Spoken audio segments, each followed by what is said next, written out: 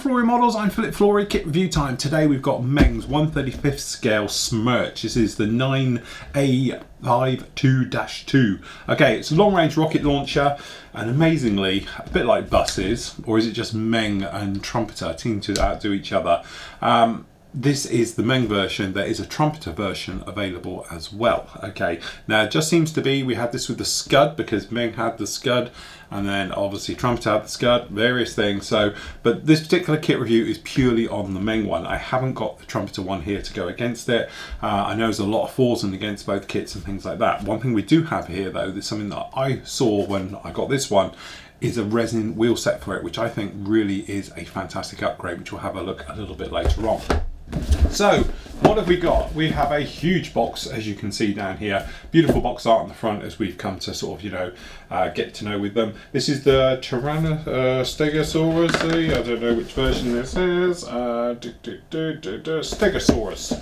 Okay, as we know, they're all sort of, the ranges are in dinosaurs and all the rest of it. So your kit number for this is SS009. As you can see, this is basically what this thing is. It's a giant truck with a multi-launch rocket system. As I said, we've seen it before in the Scud version, and I'm sure there's other versions of this coming along as well. So looking around the box, you can see some very nice different box arts. A little bit about the weapon system itself, kit info as you can see down there, and on the other side just like that. So in the box, let's get the lid off. There we go. We have this.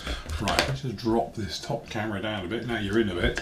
As you can see, it's absolutely crammed full of bits and pieces in here, and really crammed as well. It's stuffed to the brim. So, starting off with the instructions. So, usual thing, very nice booklet from them. As you can see, very high quality. A little bit about obviously the system itself in real life.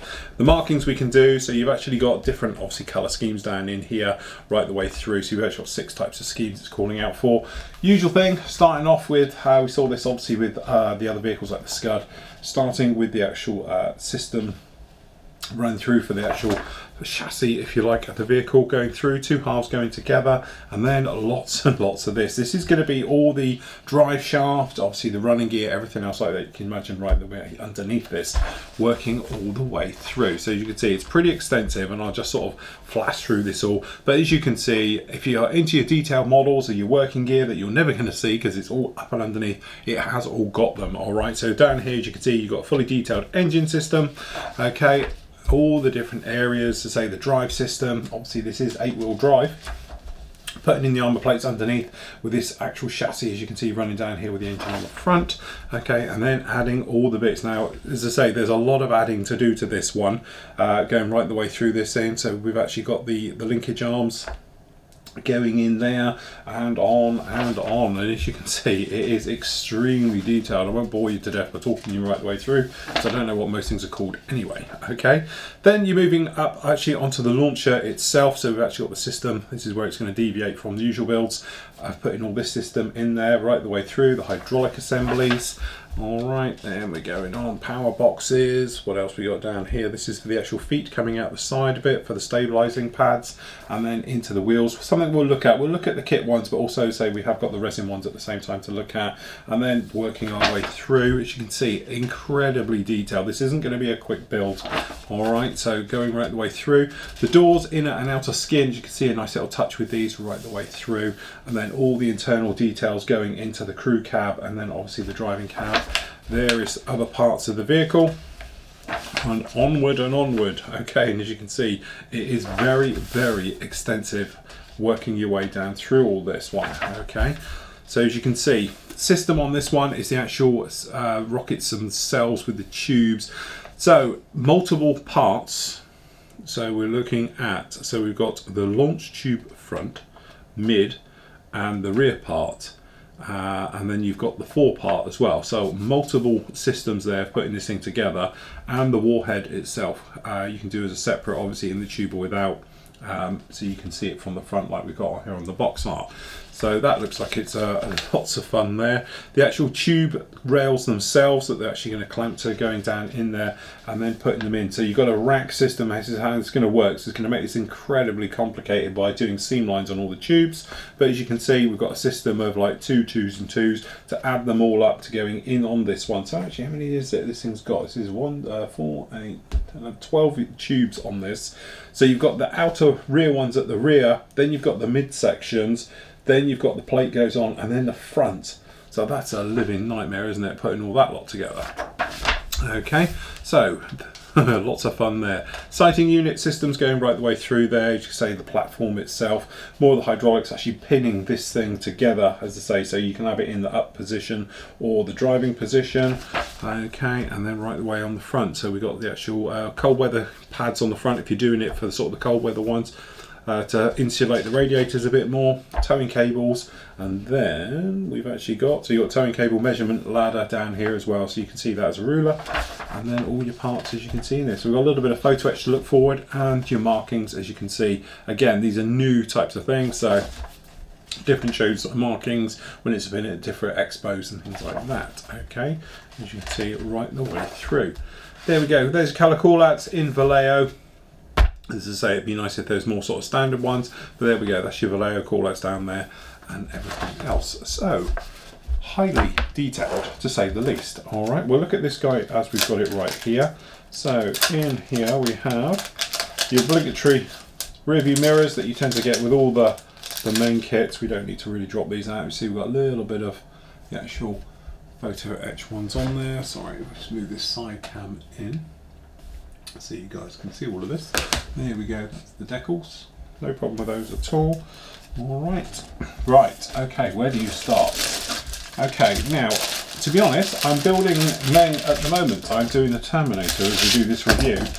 Not impressed. I say I'm not impressed, yes, the kit's fine, it's lovely, it's here. We've built it, it's just that the plastic isn't this plastic. It's a different plastic, it's very heavy gauge. It's hard work, it's hard to sand it, it's hard to cut it and all the rest of it. I'm hoping that this would be, which sounds more clicky, tinny, nicer, sharper plastic, to be honest. Alright, the gates look a lot smaller on this as well than they do on that one. Anyway, getting back, so as you can see down here, we've actually got this is your main chassis right the way through. The bolts again, nice and sharp, really sharp actually, right the way through this, which is always a good sign. Some very nice details.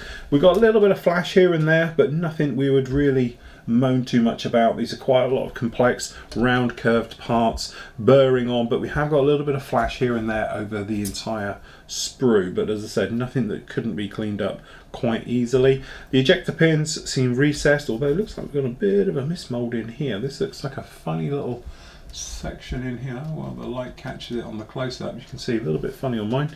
Alright, but generally the detail is all there, very nice, clean. The burring is a little heavy. When we say burring, this is the sandwich between, the seam that you get between on round parts, things like that especially. Got quite a bit in there, heavy in there, so we need a little bit of clean out. Okay, so I've made it in the bag. Okay, into bag 2. Alright, so we've got a nice anti-slip plate there. That's quite nicely detailed. We like that a lot. Again, all of these smaller parts, no problem at all. Very nice, clean, crisp. Again, we've got nice texture as well. It looks like a sort of a metal been sort of, you know, primed and everything, and already texture to it. The ladders have even got little anti-slip rails on them. Alright, so it looks like rebar. Okay, and generally not too bad at all. Just checking it all over, can't see any problems with it, and as you can see, pretty much standard Meng way of doing things and layouts. The gates on the sprues all look quite small, which is quite a nice touch. Okay, so some of the other areas. So we got some arches over here, some running gear, various bits and pieces, as you can see all over this. Very nice. We got sort of heat shrunk piping down here, which looks very nice indeed. Some nice textures on all of that. We have got some pins. These are like ejector pins sticking up. I hate these things, okay, because sometimes they'll take your detail with it. Well, on all of these parts, so you're going to have to get rid of these off the bat, which is a little bit nasty to see, but generally I think you can live with it. No problem with any of these. These smaller parts, nice to see we've got very small sprue gates leading up to them, so literally a tiny little snip with a sharp pair of scissors or getting there with your knife, you have no problem at all. But as I said, ejector pins pretty much all over this. As you say, you've just got them off right there. Okay, so next one up, we've got some radiators down in here. This is more of your running gear bits and pieces in this particular one. Okay, again, some of the smaller piping, some very nice details in all of these. Some running gear, say the cooling fans for the radiators, things like that. Generally very nice. That's a little bit, oh yeah, it's supposed to be like that, sorry. Okay, so that's some lighting rig there. To be honest, I thought that was pins each side. It's not. Okay, so that's fine. Very nice. Little things like touches like this I do like. I think that's a incredibly nice little touch where you got the bolt and the strengthening each side of it. Beautifully moulded, very nicely done. Again, no problem with any of that. Okay, so in here we have the driver's wheel.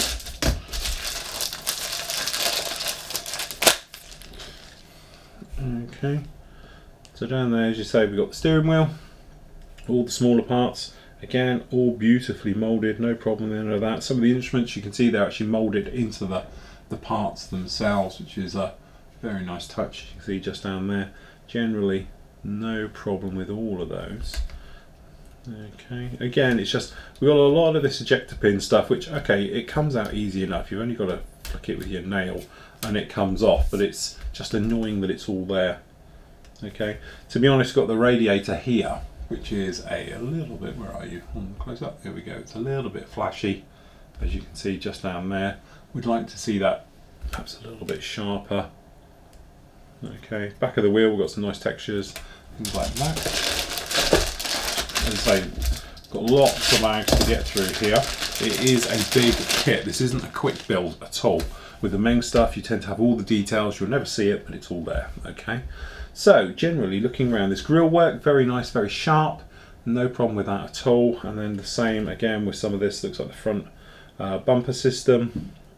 We've got the air filter just down there. Again, very nicely done. Some of the ladders all look good.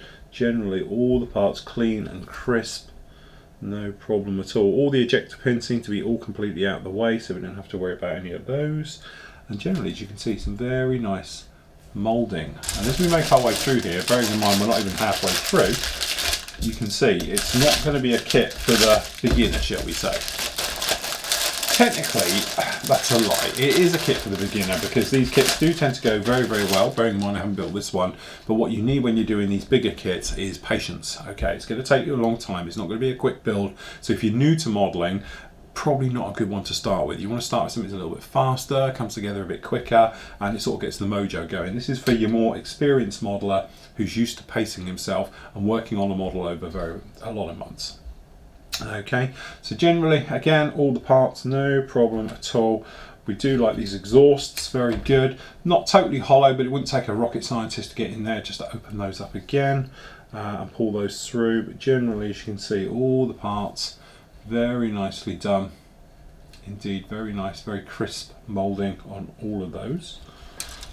Okay. So down here, we only need to get one because it's multiple.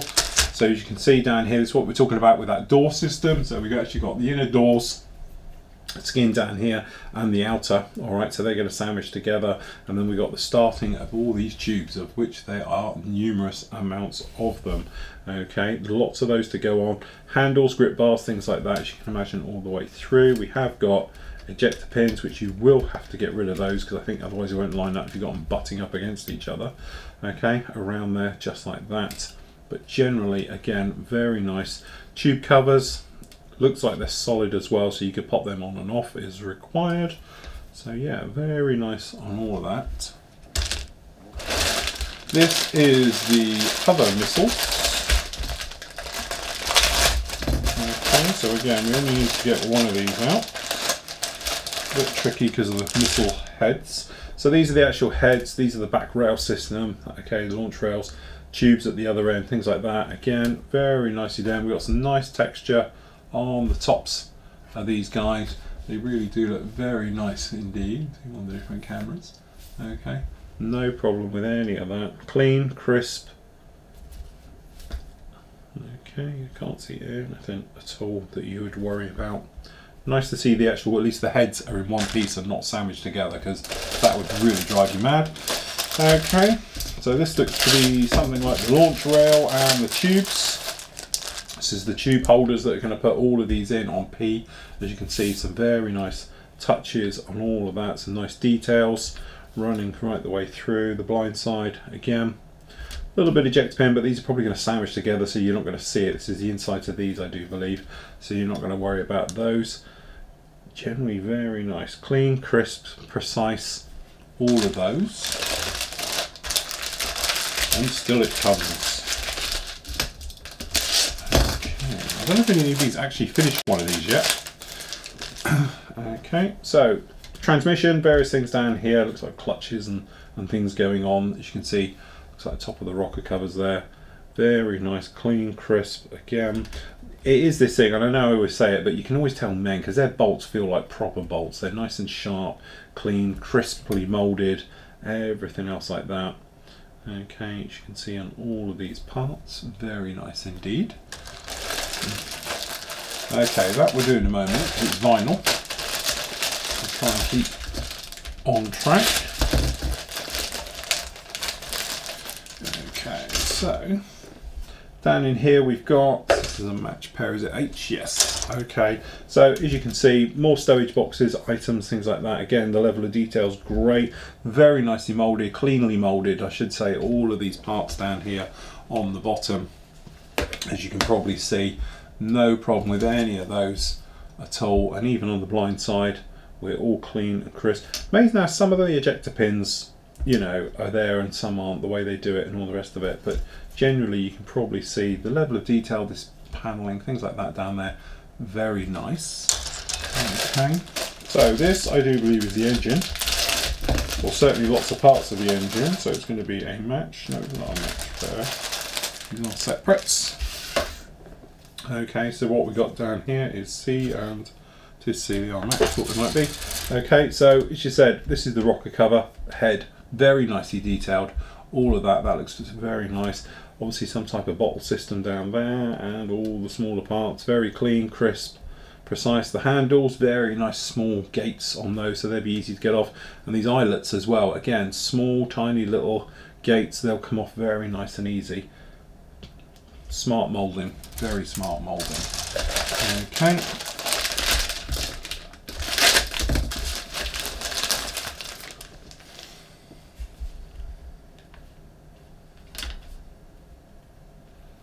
Again, looking around at it, very nice, very good detail on all of these. Strange placement, occasionally the odd little ejector pin, but it's better to have it on a situation like you've got here than it would be to have it on the part. But again, then you can see these mold points, 3 of them, huge great things need to come off.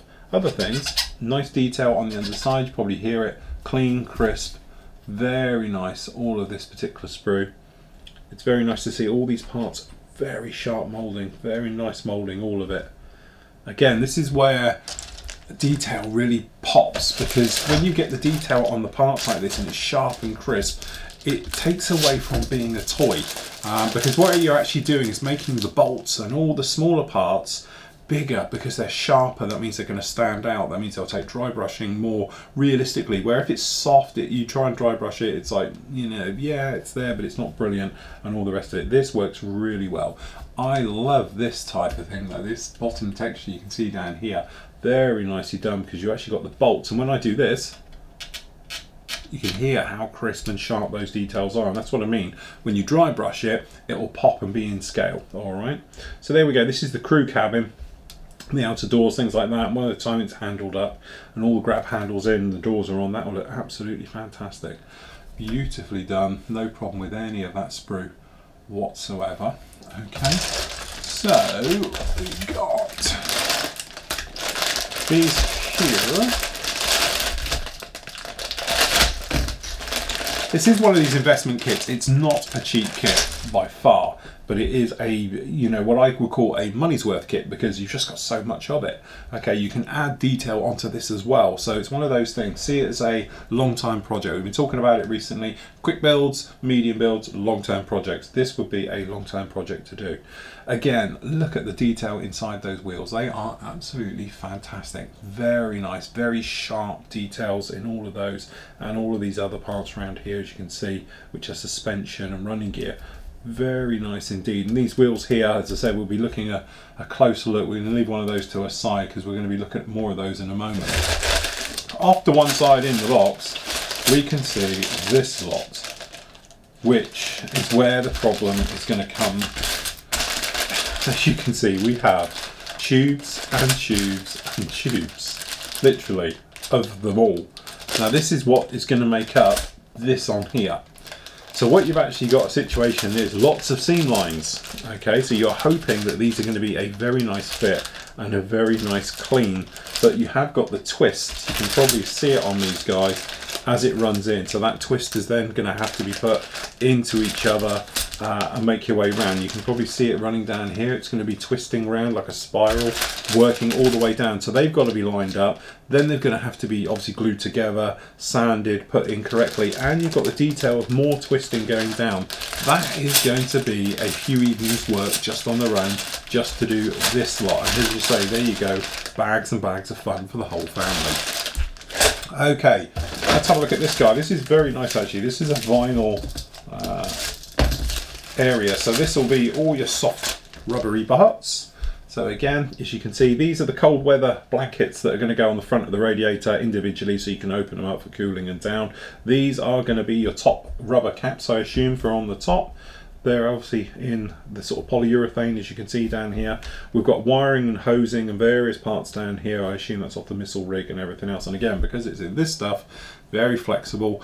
The way I treat it, put it down, water down PVA glue 50-50 and glue it down with that. That way you know it's not going to go anywhere at all.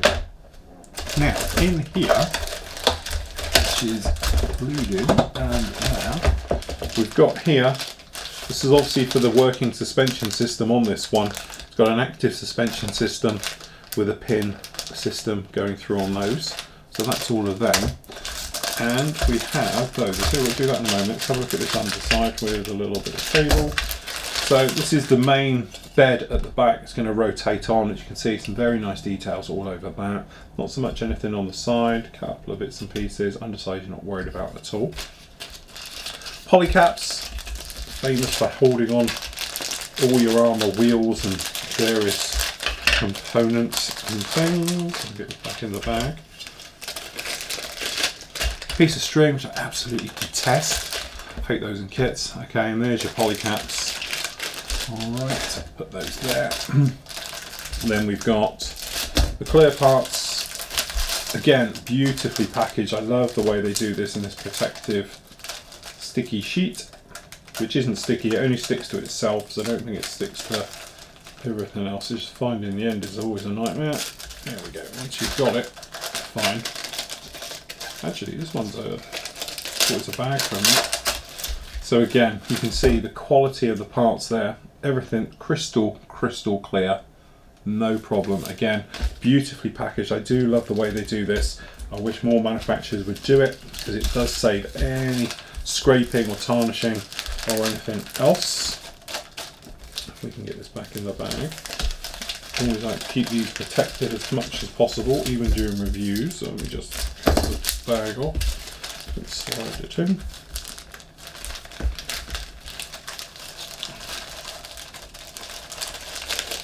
Okay.